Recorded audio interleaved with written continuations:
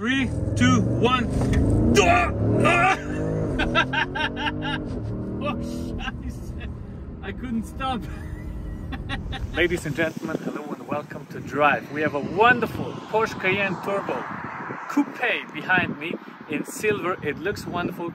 We are in Germany and we're gonna try to drive as fast as we can. A lot of you have guessed how fast this car can go on Instagram. We need to find out for sure, so that's what we're gonna do. Let's look at it from the outside because I think it's very important to talk about the aggressive front. I mean, it looks absolutely ridiculous. It has very big air intakes to be able to cool the engine down. It has big rims, it has wide tires, it has big brakes for track use to brake from 300 to 0 if you need to. Wonderful lining. It shares the same platform with the Lamborghini Urus and the RSQA. So this very nice silhouette of the car and this big back is what you would expect from a Porsche. Sport exhaust system, carbon everywhere you look. It is absolutely ridiculous. I love it. I think it looks much better than the normal Cayenne. This coupe styling is just incredible. Let's look at it from the inside because it has a wonderful interior. As you can see, Alcantara steering wheel, leather parts. This middle piece of the beautiful seats is in a Caro design. Everything looks very clean. Everything is beautifully designed. And now let's start the car up so you can listen to that wonderful V8 sport exhaust system.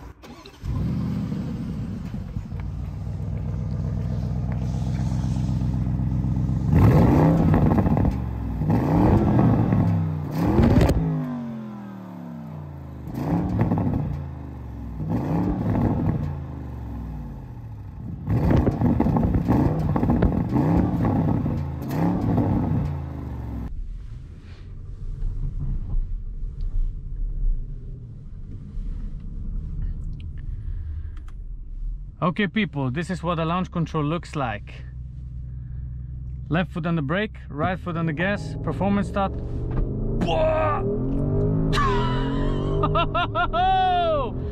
Holy moly! That is what I'm talking about. Since we are in Sport Plus, let's stay there. Holy shit. Go into manual mode. It is absolutely insane how crazy this car turns into a corner. And we are on the German Autobahn, so let's see. I think I'm going to soften the suspension a little bit. Then today we are trying to beat 300. So I'm switching to normal mode because we are not currently at the unlimited speed sign, but we're gonna be shortly. Let me talk about some facts.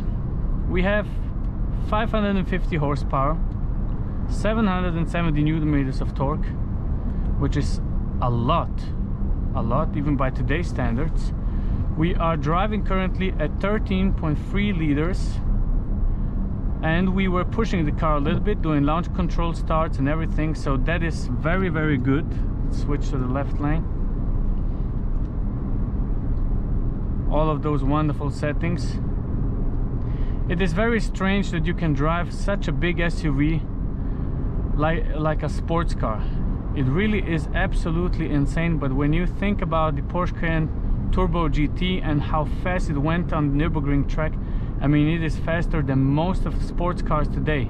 My Aston Martin did an 8 minute in 2008. Imagine that.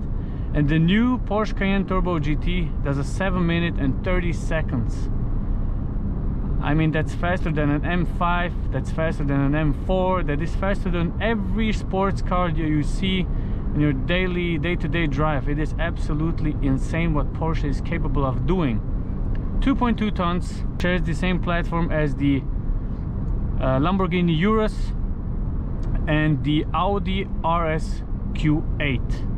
So they all have the same platform, but this is the real deal. This is the Porsche experience. So let's see, there is the sign that we can drive as fast as we want. Everything we're doing here is legal. So let's switch to sport. I'm shifting manually. Let's switch to Sport Plus. Just soften the suspension a little bit. Okay. Now driving at 180, 190. Feels like driving 120 kph if I'm honest. I don't hear anything. Everything seems pretty normal. The glass is double glass. Watch out for the kamikaze Polo in front of us with a big bump. Yeah, maybe because you pull out of the right lane like you're in a kamikaze attack. Okay, let me try this. Sport response. 180, 190, 200. Holy fuck. Okay, people.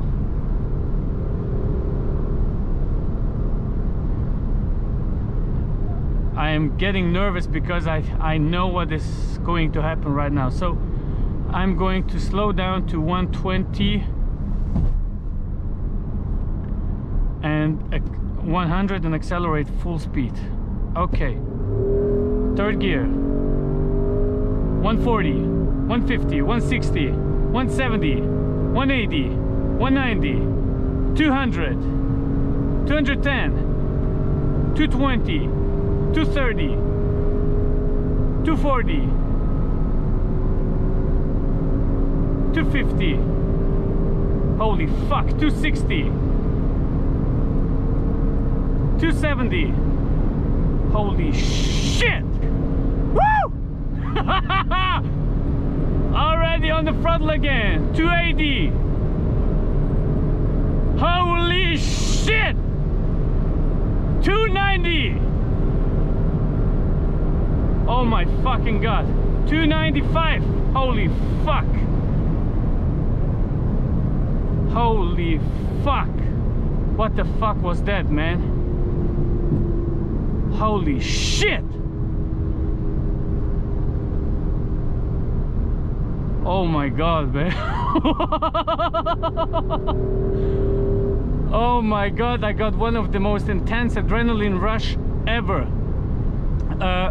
What do you feel at those speeds? Well, you feel that the car is very heavy,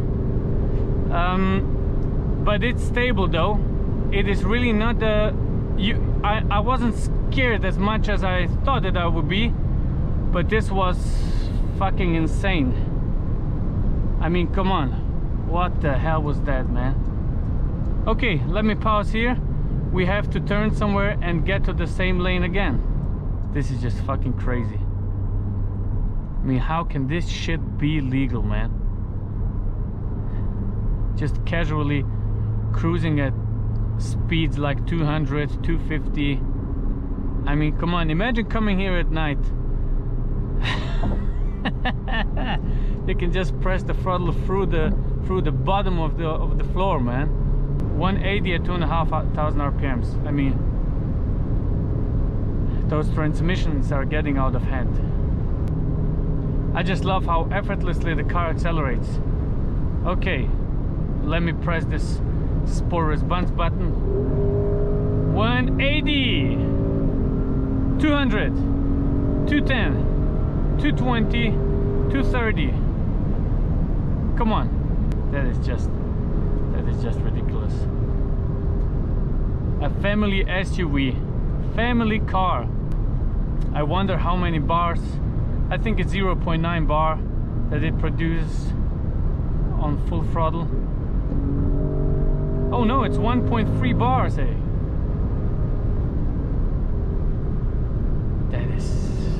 It's just crazy.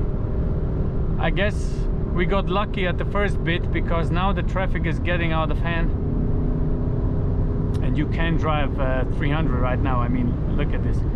And especially going uphill, the car won't do a 300. But I mean, come on, isn't Isn't this insane? We came to a place as humans where we build an SUV, a family car that is supposed to go on gravel, on every terrain you want, and you can drive almost 300 with it. Almost 300. Imagine. And Porsche tells you, okay, Porsche tells you can only go 286. We managed to land at 296, so 10 kph more.